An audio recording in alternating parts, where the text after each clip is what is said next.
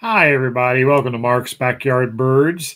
Well, this is the second installment of a series that I was inspired to do by request from YouTubers. And last one was about winter feeder birds of the northern tier states and Canadian provinces. And of course, people started chiming in and says, please do one for our region. Please do one for our. So today's installment is winter birds of the southeast of the U.S.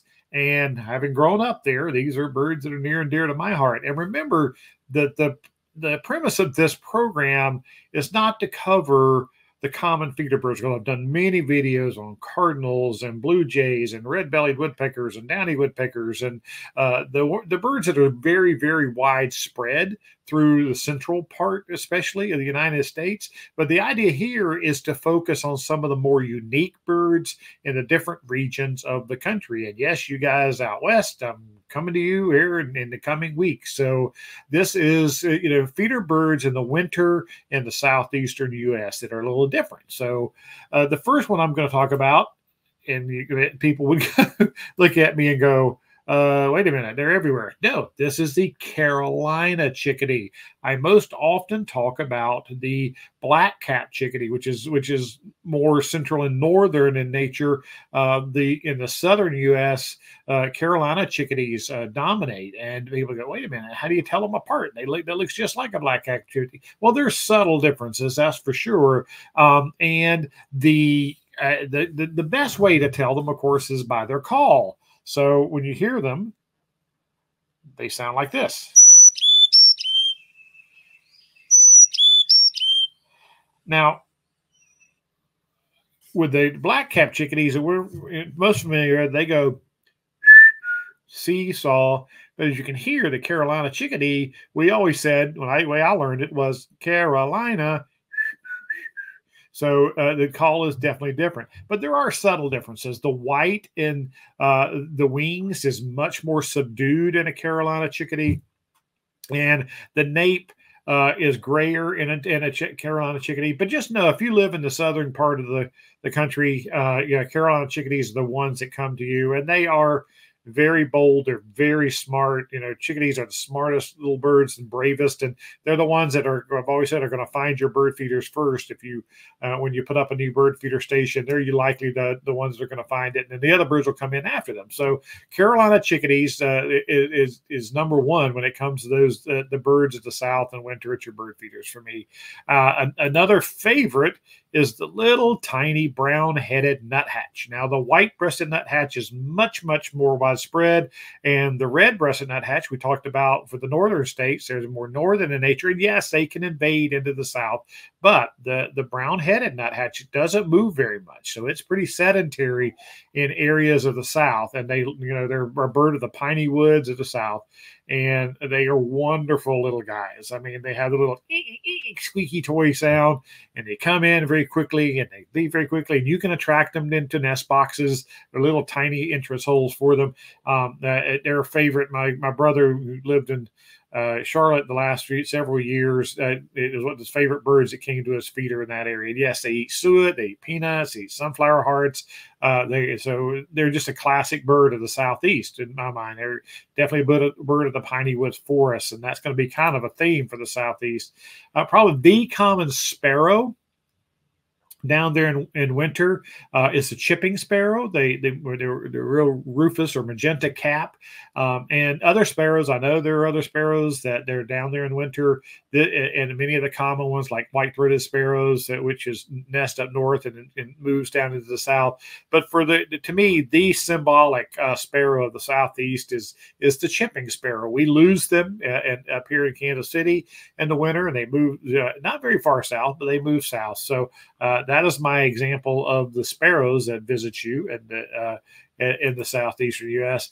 And then two birds that are very, very famous in the South. Matter of fact, between the two of them, they make up a lot of the state birds of the southern states, the brown thrasher and the northern mockingbird. They are both members of the mimic thrush family. They are related, and they they're not classic feeder birds, but they will come in. Whenever I used to feed the mockingbirds in North Carolina, I made a mixture of that peanut butter and cornmeal, or peanut butter and fine chips, and I'd put some dried mealworms in it, things like that, and stuff it in a pine cone or a smeared situation where they can, because they're not typical feeder birds, or they're not used to negotiating perches and things like that. They typically are on the ground under your feeder, especially the Thrasher. The built name comes from the way they thrash that bill, and they thrash the soil. And they'll do that with certain bird seed under the area. So two classic birds right there. A lot of them live in the South, but there'll be more thrashers there that move down from the northern states and get pushed south in the winter. So two birds of the southeastern United States when it comes to the winter. Here's one that's really unique, and this is an eastern towhee. Yes, we have eastern towhees all through the central eastern two-thirds of the United States, and of course, we have spotted towhees out west. But the eastern towhee that we have in our area, and they migrate and move south in the winter, has a red eye. This is a unique subspecies to especially Florida, in parts of Georgia, and the southern south, really southeastern area. This eastern towhee has a white iris, which is really unique, and you guys down there get to enjoy that we don't get to see up here in this part of the world. So a very unique member of your community down there is the white-eyed subspecies of the eastern towhee. And again, they're mostly under the ground and scratching at the seed and under the bushes near your feeders and things like that. That they're not like a finch or anything that clings to a feeder. But they're going to be down on the ground underneath there. And they're really tiny ruby crowned kinglet. Now, again, not a classic feeder birds, but there are a lot of these in the southeast in the winter months.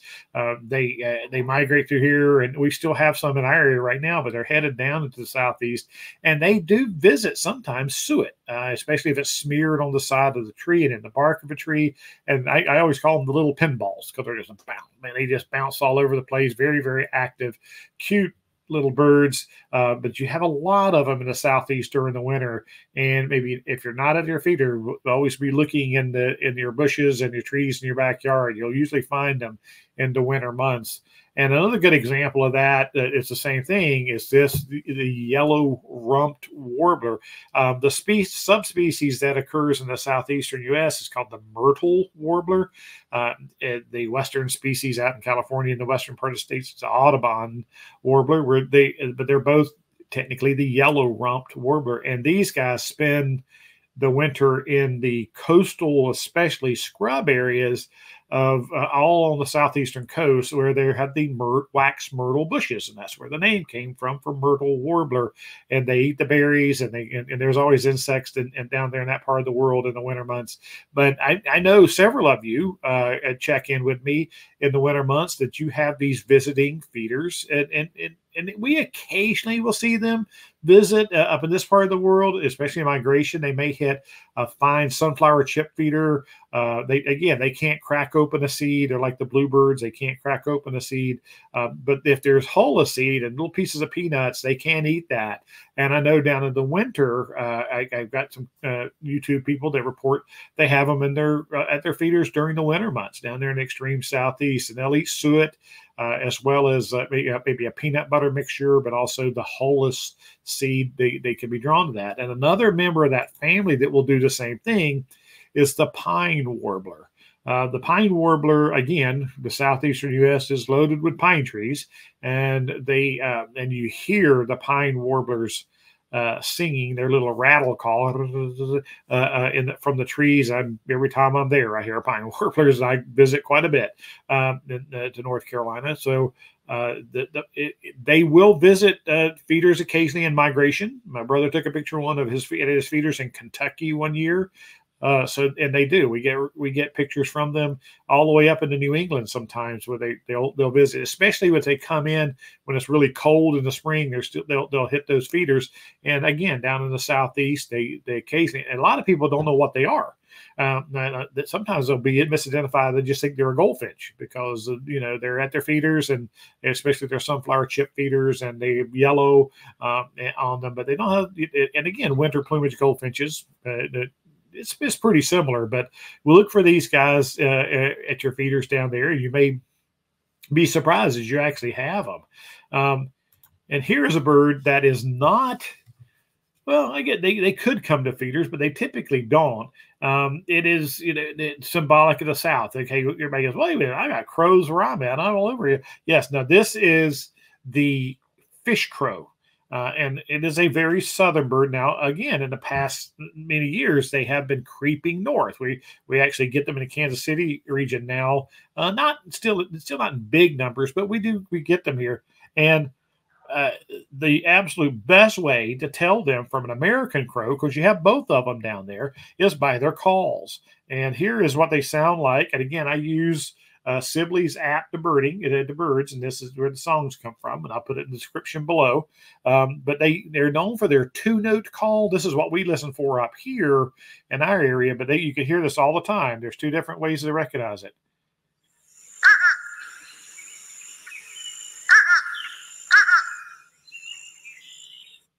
Now, again, young American crows will do that 2-note call, and it can be very nasally. You notice how that is, whereas American crows typically is that caw, caw, caw. This is what the caw type sound like.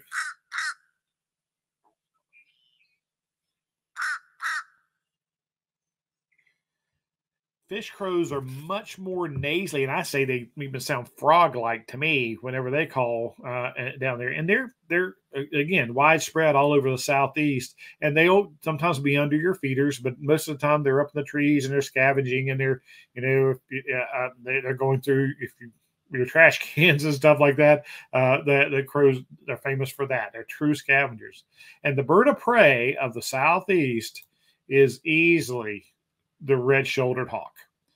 Red-shouldered hawks are all over the Southeast, and they're moving north. We have a lot more here in Kansas City than we used to, but they are the bird of prey down there. And yes, you have red-tailed hawks, and you have kestrels and things like that, but the most prevalent and most widely seen is the red-shouldered hawk. Now, you guys down in Florida, your red-shouldered hawks are much paler than this.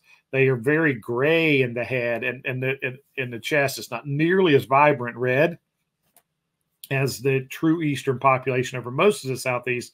But I always say that the ones in Florida look like they're sun bleached down in that area. So, and they don't hunt birds. They hunt snakes and lizards, and they spend a lot of time in watery areas, which is the Southeast has a lot of swamps. So, but they are becoming more common in backyards, and people see them, and they are a great bird of curiosity. So the Southeast is near and dear to my heart. Actually, I spent the first 30 years of my life down there. So the birds I love them. I love this trip through these birds because it reminds me so much of my time there. So we're going to do more of these. We are going to, cover other parts of the country. So I hope you enjoyed it. If you like the program, would you please give us a like, give us a share, thumbs up. If you haven't subscribed yet here on YouTube, I really would. It helps us, and we can continue to do these kind of programs. So thanks for tuning in. Until next time, let's talk birds.